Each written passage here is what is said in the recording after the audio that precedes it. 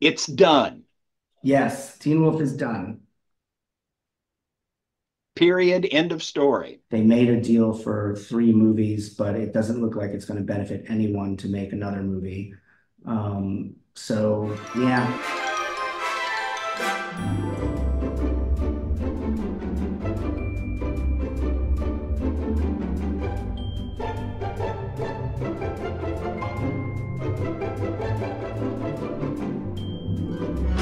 What's happening to me?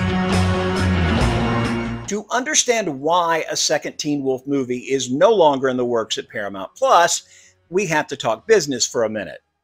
Paramount ended its overall deal with Jeff Davis with the cancellation of Wolfpack back in January and the subsequent removal of that series from their service a couple of months later. We'll talk about the end of that show in another video. Right now, you just need to understand that ending Davis's deal, which required him to make the Teen Wolf movie, the new Werewolf series, and another show that never made it out of development, obligated the network to not only pay him, but to spend millions more making all those future episodes listed in the contract. By paying Jeff just to go away, Paramount gets to remove millions in future obligated spending from their books at a time when their debt load and programming cost are dragging them down the tubes. If the tax incentive is greater than keeping it on the air, that's what they're going to do. So it's like seeing a house redoing the hedges out front to give it its best curb appeal, while inside things are falling apart. All that to say, Paramount Plus is a little like the final days of Rome. Since they canceled Wolfpack, they've lost their CEO.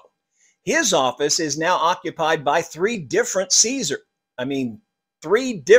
co-CEOs.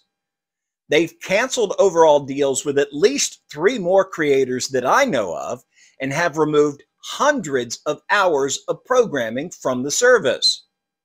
To strain Jeff's house analogy, Paramount's primary owner, Sherry Redstone, has stripped out all the appliances and the copper wiring and is now just praying someone will take it off her hands. Jeff and I talked extensively about the potential sale of Paramount and the whimper at the end of the streaming wars, and I'll cover that in a future video. But now, just know, as far as Jeff Davis is concerned, he is no longer with Paramount Plus, and Teen Wolf is over. I used to say, if I have to write the words, he bares his fangs and snarls one more time, I'm going to blow my brains out.